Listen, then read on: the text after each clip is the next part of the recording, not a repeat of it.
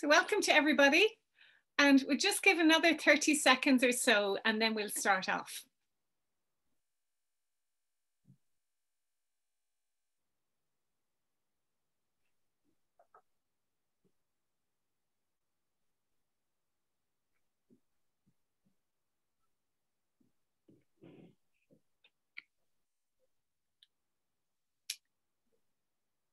This is brilliant. We have over 200 people attending so far. So we'll get started. You're very welcome to AWARE's monthly webinar series. And this month it's Let's Talk About Menopause. I'm personally really excited about this. And about 2-3 years ago, I had conversations with my friends, my female friends, that nobody was talking about menopause, nobody. And we were talking about things that we were each experiencing and going, how come we didn't know that? How come we didn't know that? And as any of you who've been listening to the radio over the last 4 or 5 days would know, the whole country seems to be talking about menopause. So we in AWARE are really thrilled to welcome Dr. Caoimhe Hartley, who is a GP and a menopause specialist. And I've been doing my best to hold back this conversation. I wanted to start it 15 minutes ago when Caoimhe and I were starting to talk about it. So we're going to hand it over to Caoimhe. We want to thank you very, very much for those of you who sent in questions in advance. We've had an enormous response to this webinar, way bigger than any of our other webinars. And it just really talks to the desire for us as women to talk about menopause and to find out about it. So we've had lots of questions. We've categorized them into different areas. Caoimhe has seen them in advance, and she's going to gear her conversation towards those questions. If you'd like to ask questions during this webinar, please do, but we might not answer them specifically if Caoimhe is already going to address them. So, and there might be too many for us to address individually. So please, if you are left at the end of this with questions, please talk to your GP, or if you'd like to follow up with Dr. Hartley, you're welcome to her clinic. So for those of you who are new to the webinars, my name is Claire Hayes. I'm Clinical Director with AWARE. AWARE is Ireland's national organisation to support people who have depression or bipolar disorder. We offer free services, and they range from support groups to life skills courses to groups to support people who are worried about family members who have depression. And there is an incredibly brilliant website, aware.ie, which has lots of resources on supporting people with depression and menopause. And it's no coincidence that AWARE is hosting Let's Talk About Menopause, because as Caoimhe will talk about, mental health is really important, and there are people who are experiencing depression. And one of the questions we got is, how do I know if I'm experiencing depression, or how do I know if it's menopause? So with that as a kickoff question, and I don't expect you to answer that one straight away, Caoimhe, and I'm happy to come back later on in the conversation and address that if you'd like. But I'd like you to introduce yourself if you would, and we're thrilled, absolutely thrilled to have you. Thank you. Well, thank you so much, Claire and Jamie and the whole team at AWARE. I think it's brilliant that you're doing this, and great to see some light shed on this. It's fantastic. So I'm Dr. Caoimhe Hartley. So I'm a GP. I trained here in Ireland. I did my specialist training in women's health and menopause while I was living in Canada. I lived in Alberta for just over 5 years, and I moved home to Ireland in 2019, just ahead of the pandemic, thankfully.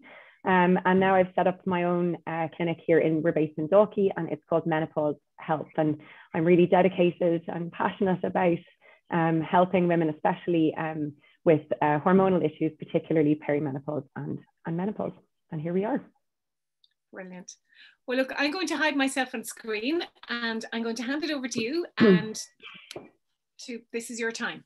Okay, well, I think I might kick off by going through the mountain of questions that we had. I mean, it's fantastic, and it really shows you how, I think one of the issues is finding information. Menopause is such a tricky area because you can Google things, obviously, but it's so individual. So it's quite hard to get an answer for you. And I think the amount of questions that we've had in response to this does really speak to the fact that people are struggling to get reliable, credible information.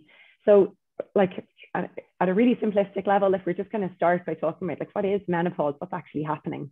And a lot of people might have heard the term perimenopause be used a lot, especially in the last week. So we might talk a bit about that as well. So what happens is, I suppose, in a normal cycle, in a normal reproductive cycle for women, you have hormones that are sort of going gently bobbing up and down. You get a rise in estrogen and then estrogen and progesterone. And then towards the end of your cycle, they fall and you get a bleed or a period if you haven't had a pregnancy happen. And somewhere on average in your 40s, although it varies very much from woman to woman, but that pattern, that gentle sort of bobbing up and down sort of changes. And what we start to see is a change or fluctuation in the production of these hormones. So your ovaries, which are normally producing estrogen, progesterone, and testosterone, they start to produce maybe a little bit less. You get a dip, and your brain is in constant communication with your ovaries. It's called your neuroendocrine system. It talks to your ovaries. So your brain is aware of this. God, we've had this dip in this hormone. And it decides to sort of shout at your ovaries, for want of a better way of describing it, to sort of, or a kick up the ovaries, like it's telling you, look, you need to work a bit harder, produce more of these hormones, we're running out. And your ovaries do, but they overcompensate. So instead of being in this little zone where you're bobbing up and down, all of a sudden you get, much bigger rises and falls in hormones. So again, that happens in an erratic pattern. You might be okay for a few months, and then all of a sudden this happens again. And that's perimenopause. It's just this roller coaster of overproduction, underproduction, and maybe a normal amount for a while. And the symptoms you might see, so number one, you might notice a change in the pattern of your periods. So maybe they're not as regular, maybe they get further apart, maybe they're a bit heavier for some women. You can actually get what's called a loop event, which basically is you get one cycle transposed on top of another cycle. So you ovulate in kind of close succession. You can get two periods very close together. So bleeding can really be an issue. But one of the big issues is mood and emotional symptoms, and they tend to be worse during this roller coaster. Because when you get to menopause and you're not producing these hormones at all, you're deficient, so you're below a line, you're not producing much, but at least you're stable. So at least from a mood perspective, you're often, not always, but often better when you're postmenopausal for that reason. Perimenopause, we see a lot of PMS type symptoms, irritability, some people even describe like a rage, panic attacks for the first time ever, anxiety, and often crippling. Like I've spoken to women who've had to give up their jobs, who can't drive anymore because of this anxiety. Certain things can make people more at risk of that. So if you have a history of very bad PMS, if you have a history of postnatal depression, for example, or if you just have a history of pre-existing mental health issues, so if you've had depression or anxiety in the past, you might be slightly more likely to have those issues as you go through perimenopause. Some physical symptoms can happen at that time, but they're less common. So really what we're talking about is this PMS type of situation in perimenopause. Then your periods stop. If you go 12 full months with no periods, you are postmenopausal. Just before you go into the postmenopause, can I just ask you, because one of the questions that we've had is, when does perimenopause start? So you were saying in the 40s, but then there were some questions about people in their 30s. So it can start at any age, technically. The average age for your final period to happen is 51. And the average age for your periods to start changing their pattern or regularity is probably somewhere around the age of 45. Early menopause is under the age of 40. Early menopause is under the age of 45. That's about 5% of women. And premature menopause is under 40, and that's about 1% of women. But some women might find, probably because of genetic factors, that they just notice these changes earlier on, like in their 30s, for example. And they might be perimenopausal, so producing erratic amounts of hormones for a much longer time than the person who notices those symptoms happen at 47. It's a spectrum. It's really, really individual. That's part of what makes it so challenging. From my perspective, that's what takes the time, is to go through and then tease out like what's hormonal and what's not hormonal, what's pandemic, what's, environmental factors and so on, what's other biological factors. But so in terms of the questions we've had, so I think one of the common symptoms that people are maybe aware of with menopause is hot flushes and night sweats. Sorry, I interrupted you there. So before you go to that, because you were saying about the perimenopause, and then you were going to describe what the menopause is. So essentially, just you're not producing these hormones. So your ovaries stop ovulating. You're not going to produce an egg anymore. You don't ovulate once a month, and because of that, your ovaries will produce still a small amount of testosterone for most women, but no estrogen and progesterone from the ovaries.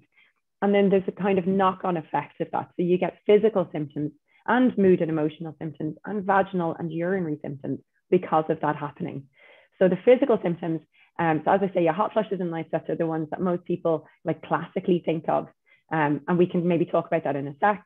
There are other physical symptoms, and unfortunately, the sort of bad news is that it can affect you pretty much like, top of your head, bottom of your toes type thing, and everything in between, because we have estrogen receptors everywhere. We've estrogen receptors in our brain, we've estrogen receptors in our mouth, we've estrogen receptors obviously in breast tissue, our bowels, our hearts, our entire vascular system. We use estrogen to make collagen, glycogen, things that are important for lubrication of your joints, and so on. And even like the health of your skin and hair is all affected. So joint aches and pains are not uncommon in menopause. People can get, itchy or dry skin. They might notice a change in their hair. You can obviously have fatigue. Migraines get a lot more common. There's actually a lot of questions about migraines. It'd be nice to talk a bit about that in a minute. Vaginal symptoms, really common, not talked about as much as they should be. So like the majority of women will get vaginal symptoms. 70–80% of women will have vaginal symptoms at some point in their life. They often happen. Sorry, I'm cutting across you again, so apologies, but could you just explain when you say vaginal symptoms, and I know you'll come back to that, but just for people who are listening right now, what do you mean by that? So again, it's individual. Okay. Yes, it's individual. So some people will get more sort of dryness, and they might find like really what's happening is estrogen is this kind of really important hormone that you're not making as much of anymore. And vaginally, what you need it for is for a couple of things. You need it to make a substance called glycogen. Glycogen is a large part of our vaginal environment. It changes the tissue in our vaginal walls. It affects the pH of the vaginal environment. So when those things change, we see the vaginal walls getting thinner. So imagine it going from sort of like a spongy piece of foam to more like crepe paper almost. Oh, wow. And we lose the folds that happen on the inside. So vaginal tissue should have a lot of stretch and elasticity for childbirth and intercourse and all these things. So, and it loses that. So if you do a vaginal exam on someone who is very, postmenopausal, it looks smooth when it should look like an accordion almost. So you lose that give and stretch. It gets thinner. It loses its blood supply. So that kind of contributes to the walls thinning out a little bit. And the pH changes. So the pH changing, it affects the microbiome. So it affects the type of bacteria and different organisms that live in our vaginal region that should live there. But we just see different types of microorganisms living there because of this change in pH, because of the loss of estrogen. So all of that leads to dryness, less lubrication. It can be itchy and uncomfortable. Painful sex is really common. Sometimes tearing and fissures and bleeding with sex can be common. And urinary symptoms, so things like needing to pee frequently, a loss of control, so incontinence, sometimes for the first time in someone's life, and recurrent urinary infections can be common too. So they're the kind of vaginal urinary symptoms that I'd be talking about. Okay. So we talked about perimenopause and menopause. And does menopause stop at a certain time and all of these symptoms suddenly go away? Or are we stuck with it forever? What do you think? Yes and no. So yes, in the sense that for most women, they're really dominating physical symptoms. So things like hot flushes will have a shelf life. And on average, depending on what research you're reading, it's anything from 5 years to maybe 9 or 10, but it's somewhere in that region. It's much longer than we kind of would be aware of, I think. So commonly it's about 6 or 7 years would be average to have hot flushes and night sweats. But some of the other physical symptoms, so say for example, vaginal dryness, the change in your skin, change in your hair, you never get that estrogen back. So that's lifelong. And actually vaginal atrophy tends to just get worse as time goes on, whereas some of the other symptoms like hot flushes tend to get better with time. And then about 10 or 15% of women, they're going to have symptoms for the rest of their life, unfortunately. Okay, so so if you go back then to the questions that you want to pick up on that we've got, and I know they're about particular symptoms, and obviously we can't address individual questions, but there were so many, we were able to pull them together in themes. So what do you think would be most helpful for people watching? Yeah, I don't know, I'll make a stab at it. I've loosely categorized them. So I thought maybe like talking about hot flushes, just since they're so common, like, and I get asked a lot, like, what are they? Like, what causes them? So I could make up some answer and wow you with science, but in truth, we don't know. So we don't understand the pathophysiology. Like, we don't understand what's happening and what causes hot flushes. We have theories, but we don't know for sure.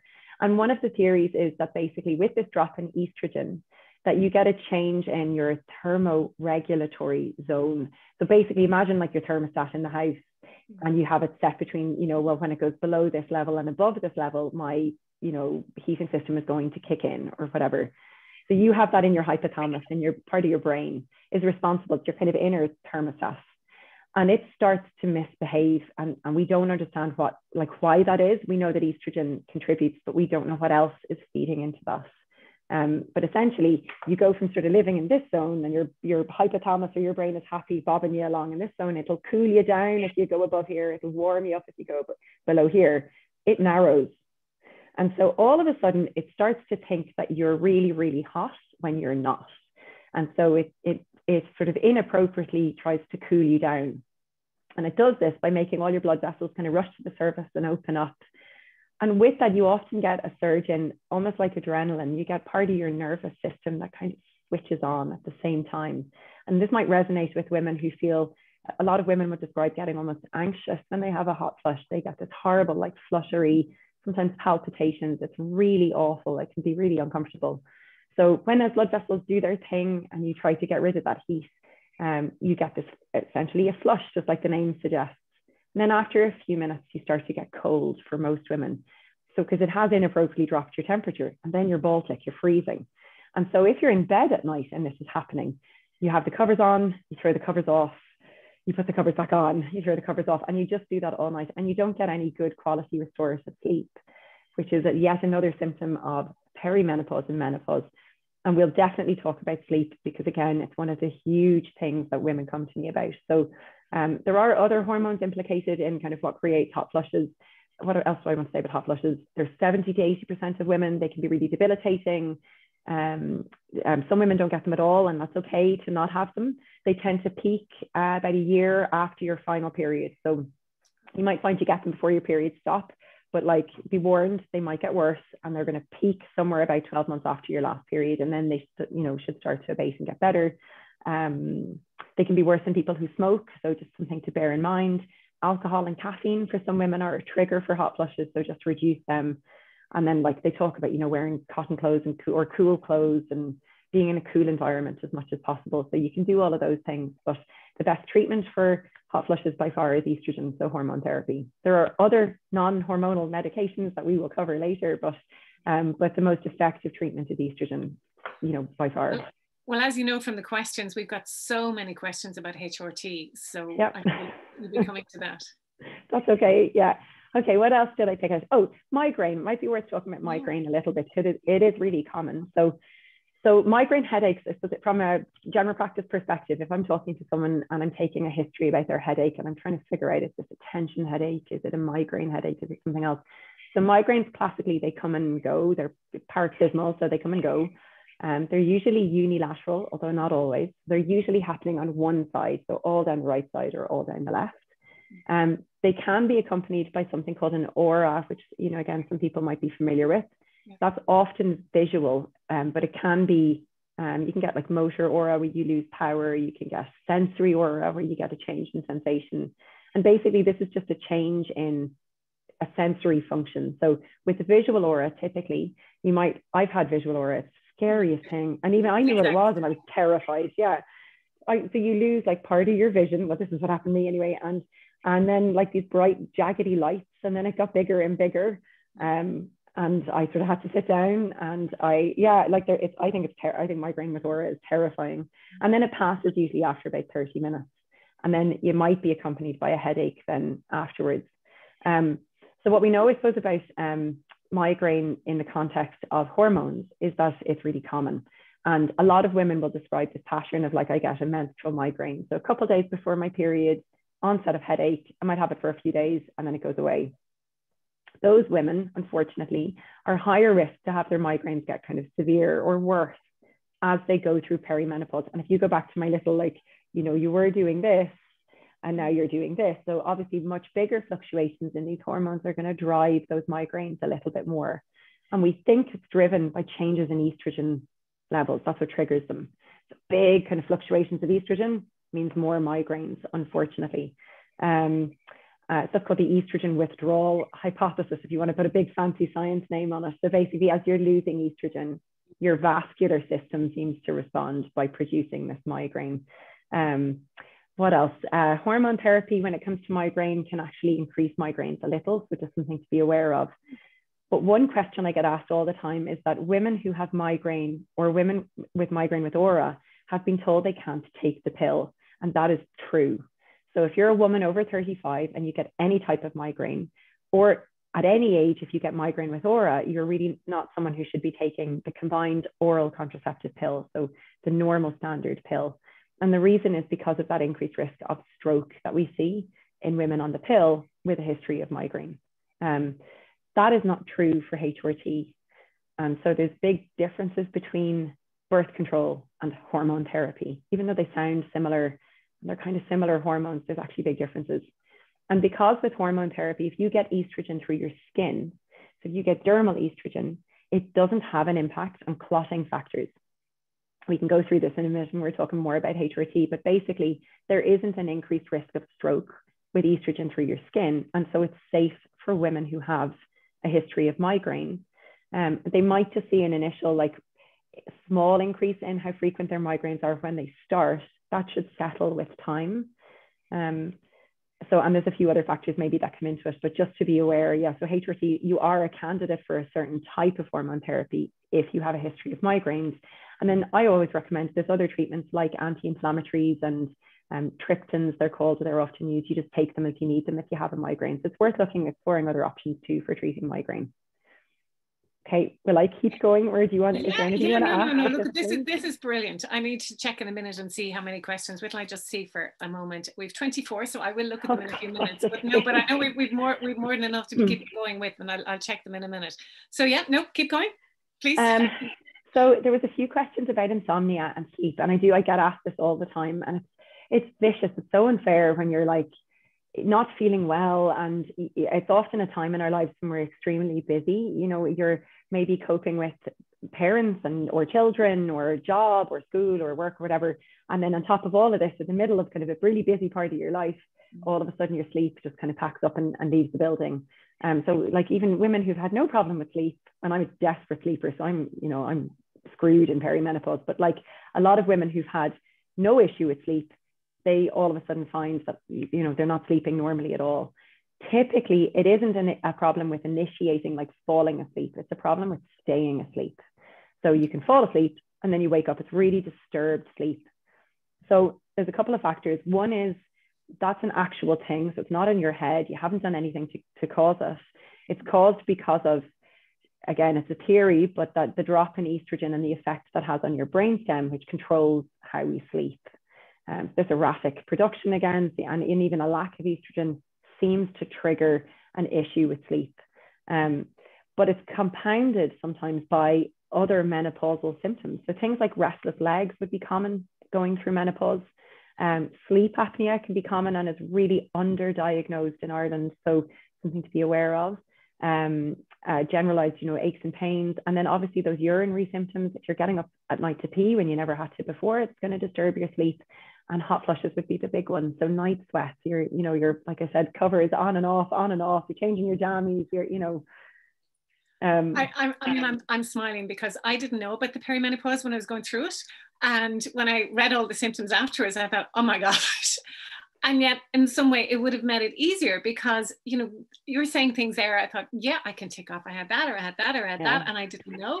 And I remember once, I shared this when we were talking a few weeks ago, Caoimhe, but I was in an A&E waiting for someone, and there was a man sitting beside me. And I could feel an insect had fallen down my shirt. And I thought, oh, and I was trying to get it out without anybody seeing it, and it kind of like, was my hand doing there? And I said it to a friend, to somebody who's a doctor, and he laughed and he said, Google formication. And I said, what? And I thought he was saying fornication, but it wasn't. It was formication. I'd never heard of that. And when I Googled it, I thought, oh, for goodness sake, this is the menopause too. And it was the sensation of insects crawling. And I thought, how come we didn't know all of this? So do you think ignorance is bliss, or do you think we're actually, you know, young women coming along are so much better to know this? Maybe ignorance is bliss. Like, maybe it's good. I mean, maybe it's good to not know these things, but no, I would think it's probably better to be informed. I think a lot of reassurance is gained by just knowing what's happening. Even if I'm saying to someone, look, this is a difficult symptom to treat, and hormone therapy or whatever else we have at our disposal doesn't reliably treat it, but I can explain to you why it's happening to you and what it is and why you don't need to be concerned. Yes. And I can also explain, like, statistically what's likely to happen. Like, this is going to last for this amount of time or whatever. And you give someone, I suppose you just arm them with that knowledge. And those tools are really handy, I think. Yeah. And so some of it is, it's so disconcerting, I suppose, in perimenopause to just essentially have, it's like puberty, where, you know, you look at a teenager going through puberty and they visibly change from the beginning of puberty to the end of puberty. They are now living in a different body. And the same thing happens with perimenopause. Your body is changing, and that's extremely disconcerting. I've been living in this body for however long, and now I feel I'm waking up in a different body. And weight gain, I suppose, is something to kind of not omit, because it again is something I get asked about so frequently. Well, if you talk about weight gain, and I am listening, but I'm going to actually look at some of the questions as well. Okay. So you talk about weight gain for a minute. Yeah, so weight gain is a tricky one, because, and it happens to almost everyone. So almost everybody going through aging in general is going to be predisposed or kind of, you know, heading that direction of weight gain. It happens to everyone. But some hormonal changes happen as you go through perimenopause and menopause that change how we gain weight.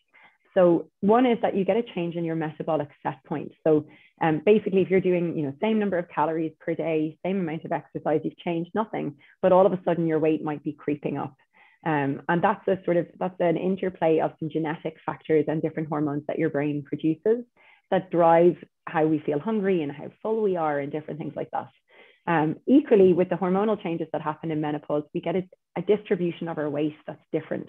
So instead of gaining weight on our legs and our thighs and our bum, like you might have done previously, all of a sudden you might find it's all across your tummy, which is, again, distressing, I think, for a lot of women. Like, they feel the clothes that used to fit me or suit me don't anymore. And again, it's like I look in the mirror, I'm looking at a different person. And I think we underestimate how distressing that can be, to have your body just sort of like, you know, the rug pulled out from underneath and your body is totally changed.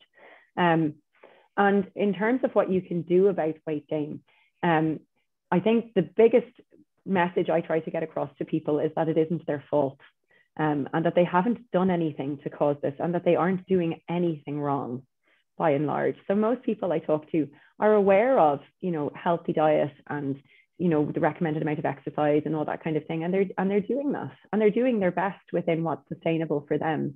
So even just taking off some of that guilt can be handy. There's a small bit of evidence to say that hormone therapy can help with that redistribution.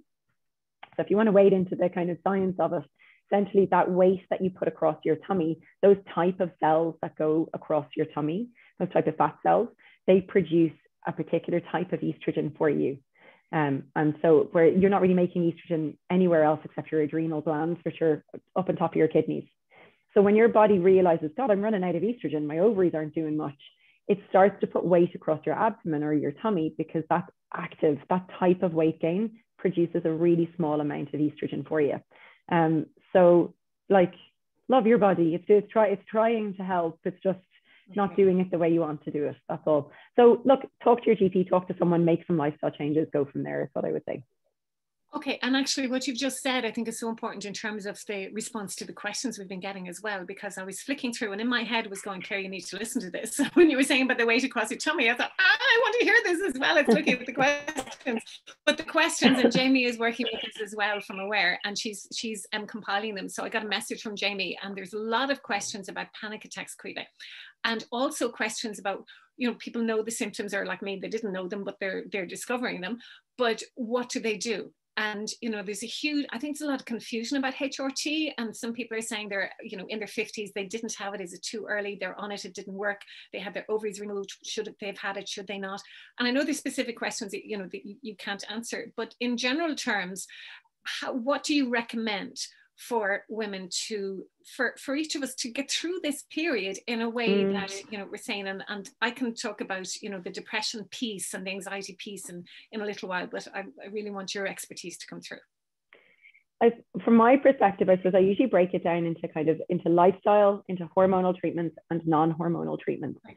And lifestyle, again, I mean, most people know about Mediterranean diet and, you know, being conscious of doing aerobic exercise, weight-bearing exercise, because two of the big issues that we see, two of the big health issues that we might see going through menopause are an increased risk of cardiovascular disease. So that's, you imagine like women and men are kind of bobbing along like this, and then women start to meet men's risk, the same level of cardiovascular risk. When we go through menopause, we come up to where the male sort of cardiovascular risk level is, because of that loss of estrogen, which is so protective. So your heart health is so important, and your bone health is important. You lose your estrogen, and a knock-on effect, unfortunately, is that we lose bone density at a rate of about 2% per year. It's really significant. And like 50% of women get osteoporosis, and it's grossly underdiagnosed, and it's a huge cause of mortality and morbidity. So I'm sort of singing from the rooftops about, like, you know, we can't ignore osteoporosis. So it's so important. Did you say mortality with osteoporosis? Yeah. So there's a risk if you have a hip fracture and you're over the age of 65, like there's a fairly significant risk of mortality associated with that, whether it's due to surgery and it would not to frighten people. I mean, look, but, you know, there's a huge amount of people walking around with osteoporosis undiagnosed, and they're fine, and they will stay fine. Okay. It's just to be aware of it, that it's, you know, because it's maybe not completely preventable, but it's certainly a manageable risk. So vitamin D, weight-bearing exercise, and an adequate amount of calcium in your diet from perimenopause, from your kind of mid-40s onwards, will help protect you. And then some women might need to get a DEXA or a bone density scan. We do that to screen people for a loss of bone density. And then in terms of hormone therapy and non-hormonal therapy, we talk through the benefits and risks of kind of both of those options. For anxiety and mood, like there's definitely a link. There's been a huge amount of research and study gone into looking at why there is this link. And again, there's all these theories, and really most of it comes down to the impact that estrogen has on how your brain functions. And like you could go into the science of like verbal fluency and memory and cognitive function and mood and all this stuff. And we know, like you can visibly see it on a PET scan, that someone's brain changes from premenopause to postmenopause.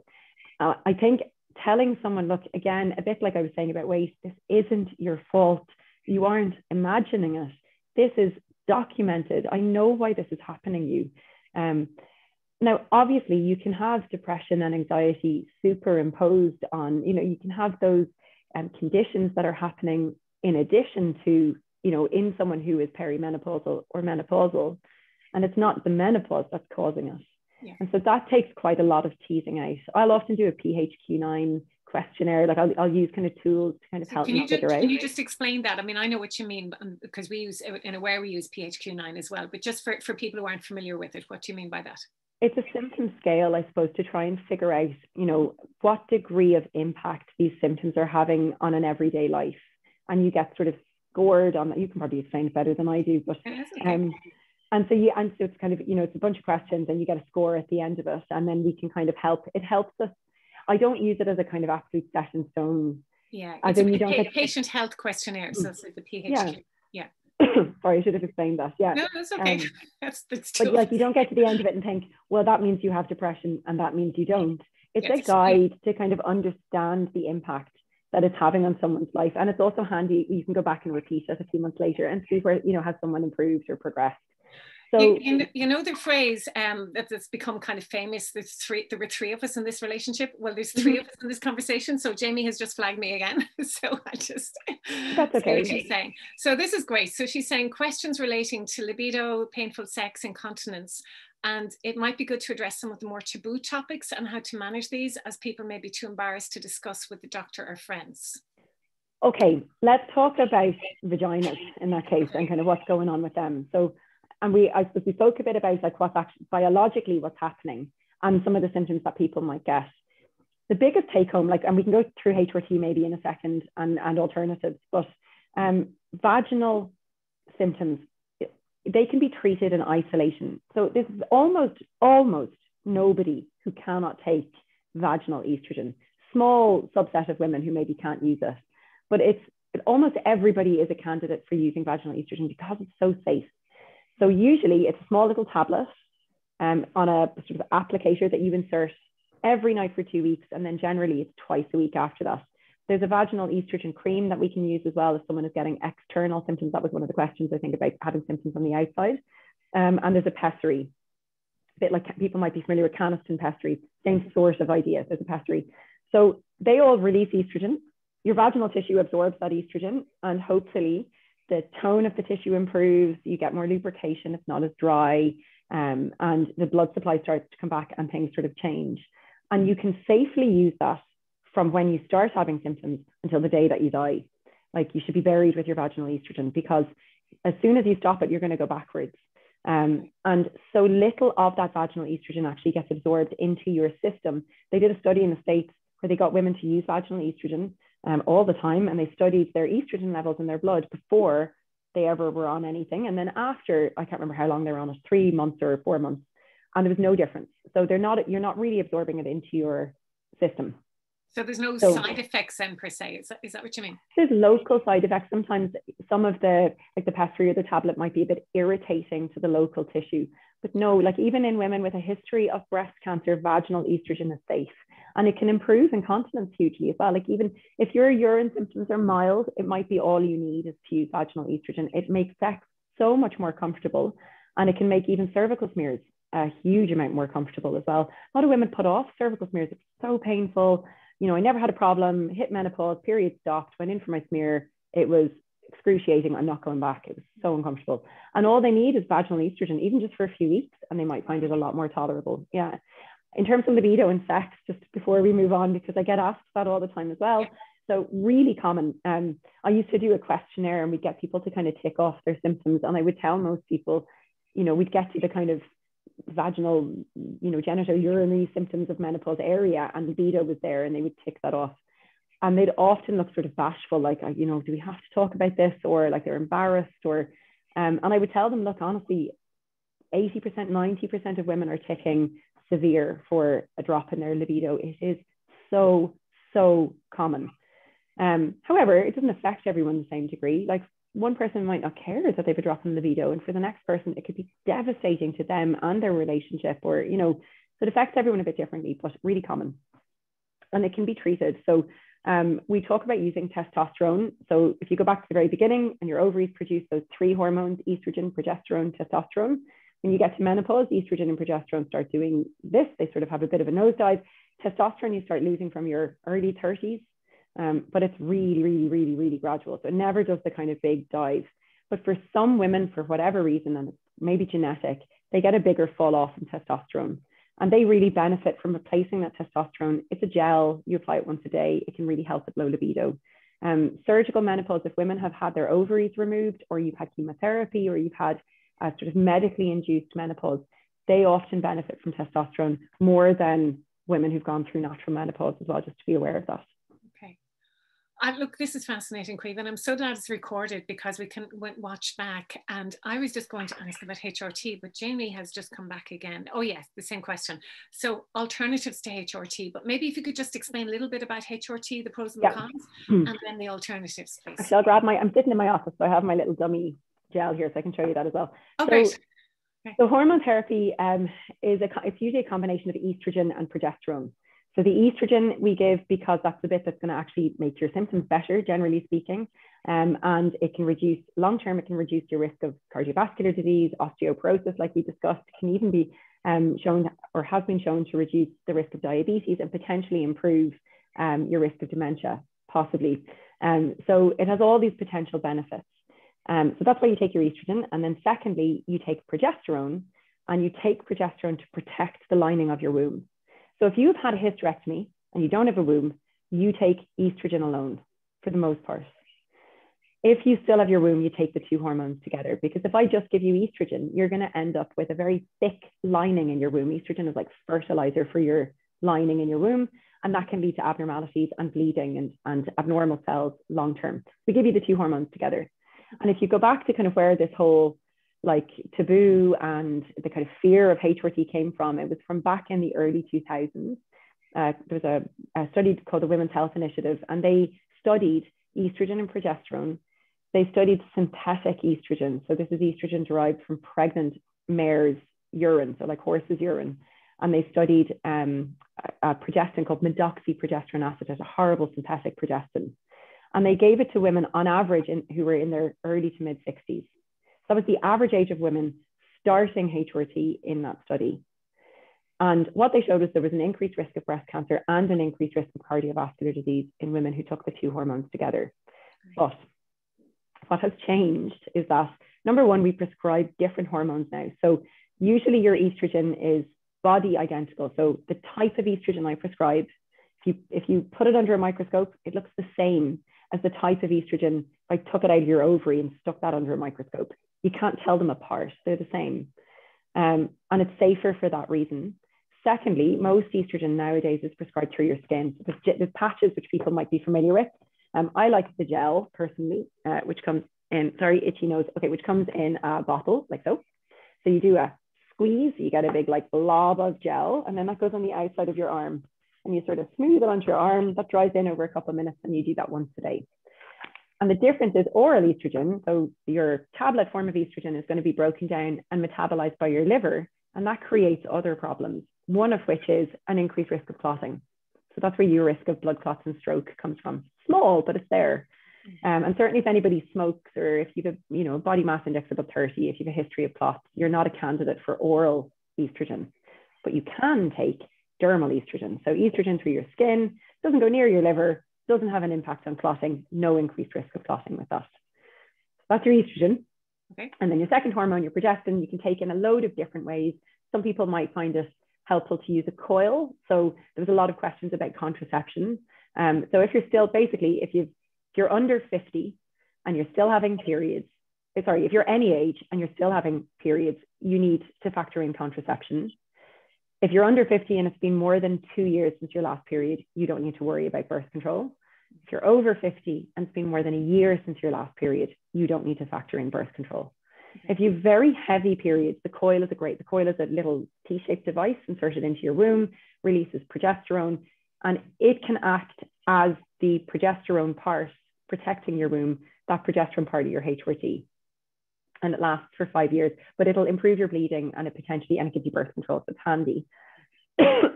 Sorry. And no, you had said your voice is hoarse, so we're just really draining you. I'm glad you have some water there. So then alternatives to HRT. So alternatives would be like, there's dietary sources of estrogen. So if people really want to go down the kind of non-medication route, you can try that. So they're called phytoestrogens or isoflavones. Things like tofu, soya, lentils, even some of the supplements that you can buy over the counter in the pharmacy, they contain phytoestrogens. They can be helpful. Research-wise, they've been shown to have some impact in a positive way. They're probably not helpful enough for most women, as in it just doesn't cut it for most women. Okay. And there's a small subset of women who don't have the enzyme you need to turn the phytoestrogen that you're getting from your diet into usable estrogen. And that's more common in a Western society. So people of kind of, European descent might be less likely to have the enzyme to make it anyway. So try them is what I would say. Quite low risk. If you feel you get benefit, great. Okay. And then if not, the non-hormonal alternatives to HRT. So I talk about CBT a lot, especially since we touched on mood and anxiety. Yeah. So cognitive behavioral therapy, hugely beneficial. Do you want to take a break for a few moments and just take a drink and let me talk about CBT then? Okay, yes, please, that would be great. Yeah, okay, because I just love CBT. You love talking about the menopause, I love talking about CBT. Okay, so for people who don't know about it, CBT, cognitive behavioral therapy, thoughts, feelings, actions. So how we'd apply it to perimenopause, menopause. So women, we might have thoughts like, what's wrong with me? Am I going mad? Am I going crazy? Does everybody think I'm going mad? Does everybody think I'm going crazy? Is this going to last forever? oh my gosh, people notice my flushes, they don't. I'm going to the toilet too often, they'll notice, people are paying attention. I don't like this, sleeping at night, why am I waking up? Why should I be going to sleep? So all of these kind of very harsh, judgmental, upsetting, questioning thoughts. And then they can trigger us to feel upset and worried and anxious and guilty and scared. And then in terms of action, so we've thoughts, feelings, and then action. So in terms of action, we can, just as you've been describing, Caoimhe, we can blame ourselves. We can be noticing our tummies. We can be comparing how we used to be to how we are now. We can be comparing how we are to how we think we should be or how other people are. We can be blaming everybody. We can be massively blaming, menopause. We can be cranky. Then we can be apologizing because we're cranky. Then we can be wishing we weren't the way we were. And we can be having thoughts like this is going to go on forever. We can be looking for something to make us feel better. And around it goes. So CBT, cognitive behavioral therapy, helps us understand what we're thinking, how we're feeling, what we're doing, and separating it out. So there's our thoughts, there's our feelings, and there's our actions. And then helps us look at actually do our feelings make sense? So from everything you've described, all those symptoms, if we as women were going, wow, isn't this brilliant? There'd be something wrong. So it makes sense for us to feel worried, concerned, anxious, particularly if people are experiencing panic attacks for the first time I don't even use that term, experiencing anxiety for the first time or are feeling very, very down. Women who've had a history of experiencing anxiety or depression over the years might be finding it even worse in menopause because they're thinking, oh God, no, or women who've had migraines or whatever. So beginning to recognize it makes sense to feel however we feel. And then catching our thoughts, managing them, and then challenging them. And the way I think is the easiest to do that is literally to decide, is the thought helpful? And if it's helpful, fine. And if it's unhelpful, well then, we can't get rid of it from our heads, but we can shrink it, we can make it small, we can distract it, we can just label it as unhelpful. Just like we had somebody advising us in a particular type of shoes, and thank you very much, that's your opinion, but I actually like this. So your opinion is your opinion, it's not helpful. So a lot of our thoughts can be unhelpful. Then looking at what we believe, and it's interesting in terms of beliefs about menopause, because some women might believe it's their fault, or they're not good enough, or nobody understands, or they're being punished, or there's no end to it. But from how you've described, Caoimhe, having a belief that actually this is normal. This is as normal as puberty. This comes with being human, being a woman, and really something to celebrate. So challenging whatever beliefs we have around it, and particularly if we have a belief that it's not our fault. And then action. And this is what you're saying is so important. What can we actually do? So we can have all these unhelpful actions about blaming ourselves and others and taking it personally and so on. Or we can we can look at what can we do that's helpful. And what I'm finding incredibly helpful is getting the information, the facts, and knowing that we have choices. So there are options there. There are people like you who've specialized in the area of menopause. We're not going mad. And then pulling that together, A, B, C, coping sentence, A, acknowledge, I feel upset. B, because I think I'm only 29, if anyone 29 is listening, and this is all ahead of me. Or I feel angry because I'm 72 and I didn't know about this. So acknowledging because, and then C, choose. But I choose to take really good care of myself. But I choose to get the appropriate help now. But I choose to act in a way that works for me. But I choose to really manage and my own stress levels. I choose to get help for depression, anxiety, and Aware is a wonderful resource for people with depression. Okay, so back to you. That's brilliant. It's great. Like I find that fascinating. Thank you for that. That's brilliant to kind of hear it laid out. I've always struggled to explain CBT, if I'm honest, and I've done it. I think it's great. So I understand it even better now. Thank you for that. Yeah. In terms, I suppose if we're kind of looking at the medical options that go alongside, and I think CBT is something that can work so wonderfully besides, it doesn't have to be you're choosing one route over another. I get asked a lot about risk with hormone therapy, and people are often terrified of breast cancer risk and different things. So I think it's just really important, before I kind of forget to say it, in terms of breast cancer risk, with modern HRT, it's really low. And actually, if you've had a hysterectomy and you're using estrogen alone, the risk of breast cancer is almost not there. Like, it's neutral risk or possibly reduced risk, which blows people's minds because we never talk about that. That's not publicized, but that's where the data is.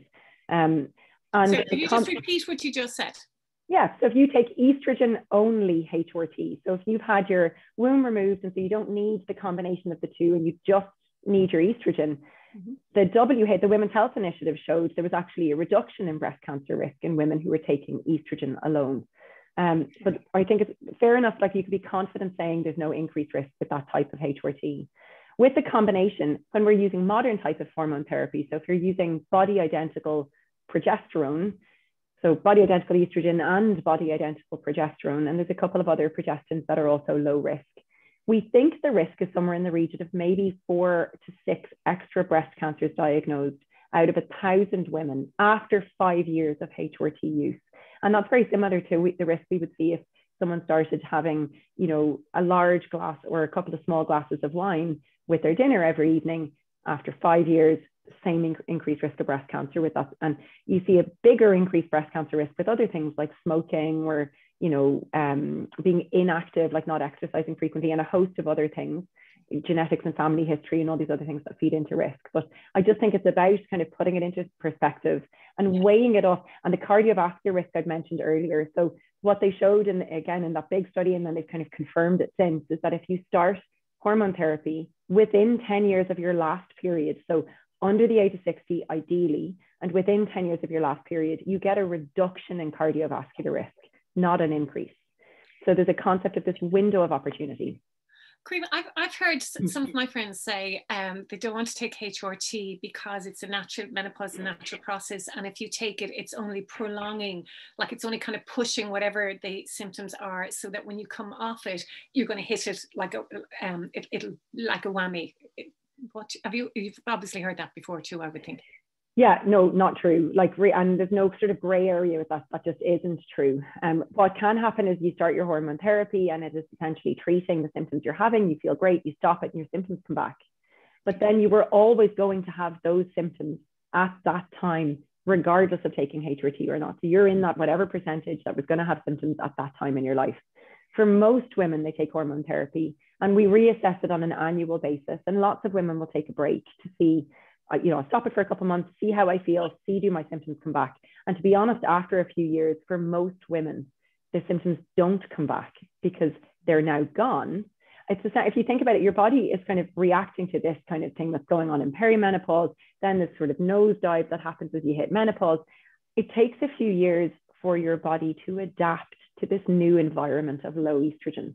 And when we give you hormone therapy, if you imagine you were living up here in your kind of perimenopausal years or so on, or your reproductive years, and you've kind of a fair amount of estrogen, and now you're living down here. When I prescribe hormone therapy, we're bringing you to here. Like, it's not back to here, and so you're inevitably going to have this big fall off effect again. The dose of estrogen we use in hormone therapy is really small, even compared to, like generally speaking, even compared to physiological levels. So we're only increasing you a tiny bit. We're almost buffering this kind of step down. And so when you come off hormone therapy, you should be okay. Should be okay. Okay, so yeah. I'm just conscious we have 83 questions and there's no way I can read them and have a conversation with you, but I'm trusting that Jamie is reading them, and actually here she comes, that's her cue. And so she's just saying to look, we can't address questions that are really specific to an individual's medical history, and that we encourage to talk to a GP or menopause specialist, you know, absolutely.